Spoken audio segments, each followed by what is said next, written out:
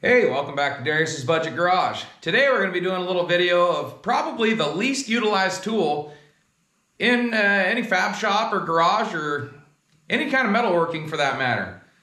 I'm sure everybody's heard what a plasma cutter is, and I'm sure that everybody uses a plasma cutter or associates that with making cleaner cuts or CNC plasma cut, or what I'm going to be going over today is using your plasma cutter to scarf weld or make groove welds, or I'm going to be using this plasma cutter for anything other than just cutting plate. Well, a plasma cutter truly is probably the cleanest and cheapest to run way to scarf plate or create groove welds or cut things loose, or again, just cut plate or pipe or tube or notch, any of that in general. But what a lot of people don't realize is that this is probably the most cost-effective way to get your scarfing done. If you're cutting bracketry off, say a truck frame, or, well, you're going to be running about $5 to $7 a whack for each cutoff wheel, or you're going to be running some cheap Harbor Freight stuff that's maybe $2 a wheel, but you're going through 3 times as many of them. And using cutoff wheels is more dangerous than using a plasma cutter. Or the whole reason that I use a plasma cutter at home now is I bought a new torch setup, and the first time I went to fill my acetylene bottle, I had a big AC5, big tank. It was going to be $600 to fill that tank. Well, in that very same day, in that very same weld store, they had my thermodynamic Cutmaster 42 on clearance for $800 out the door. So, sold the oxy-fuel setup, and I've been all plasma at home since that day. No, it doesn't entirely replace a oxy-fuel torch, but it is by far the cheapest thing to operate. I can get new electrodes and tips on Amazon for minimal money, and a plasma cutter never runs out of plasma. So as I was saying earlier, I've got just the standard run-of-the-mill thermodynamic Cutmaster 42. And there it is. And in this case today, I'm running on 240 volt power, so I've got my dial set to about 30 amps. What you will see on some plasma cutters is there are different options for cutting, scarfing, piercing. Well, my machine doesn't have that, so we're gonna set it at 30 amps. Well, the guy that's maybe cutting bracketry off their frame, cutting bracketry off their axle housing, if they're doing some kind of suspension work. And that's just the world I live in. There's all kinds of things that aren't coming to my mind right now that you can use a plasma cut to scarf and save yourself a lot of time and a lot of grinding and not risking messing yourself all up with a cutoff wheel, because we all probably have a story of grinder kicking back and probably getting a hold of you.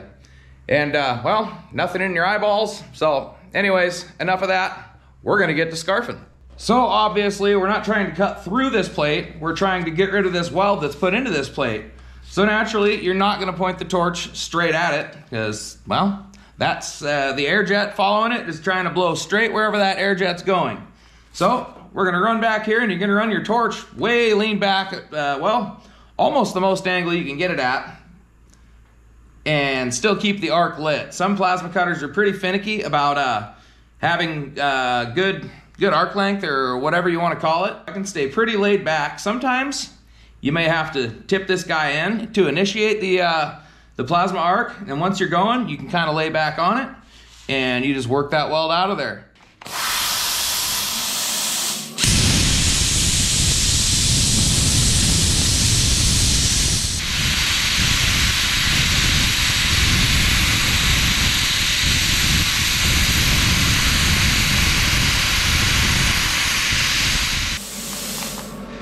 So what I like to do is, well, you can see there, I was kind of washing back and forth.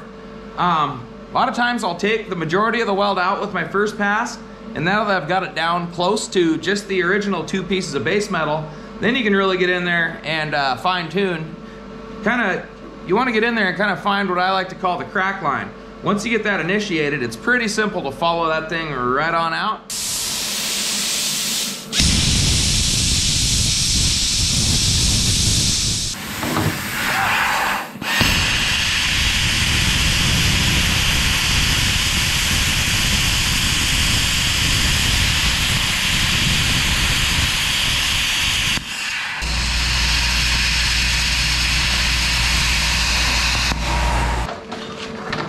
So I don't need to, but for the sake of the camera, I'm gonna clean some of this slag off here, give you a look at what I did.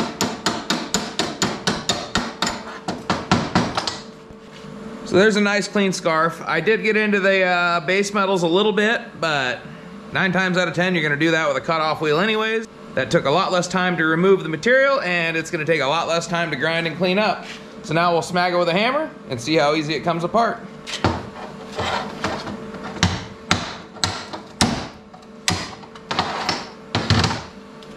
There we go. We got minimal material left on here. Basically no damage to the base material.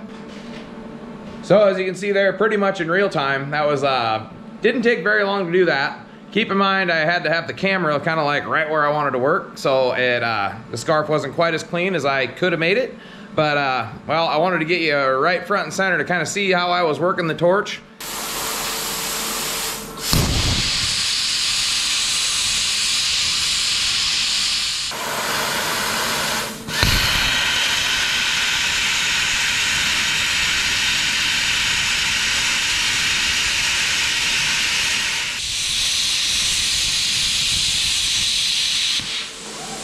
So again, I take my first pass and I get it down close to the fusion line. Now we're going to go through again, and we're going to get it right down to see the crack line, I like to call it.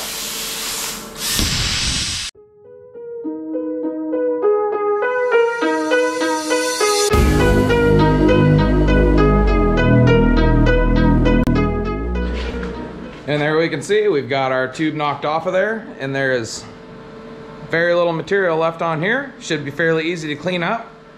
Next, we're gonna get into scarfing out weld in a butt joint like this.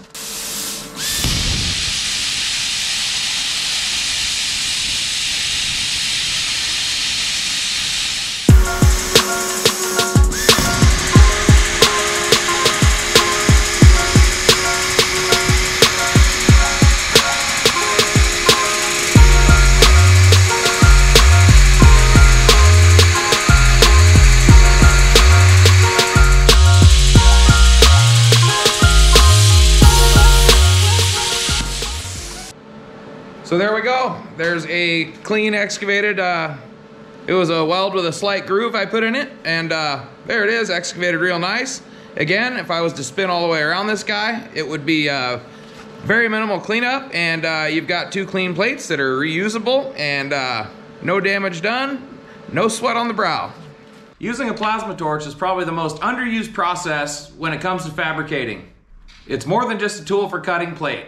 It can cut plate, it can gouge out weld, it can create grooves, you can bevel plate. Get out there and get the most out of every tool in your shop.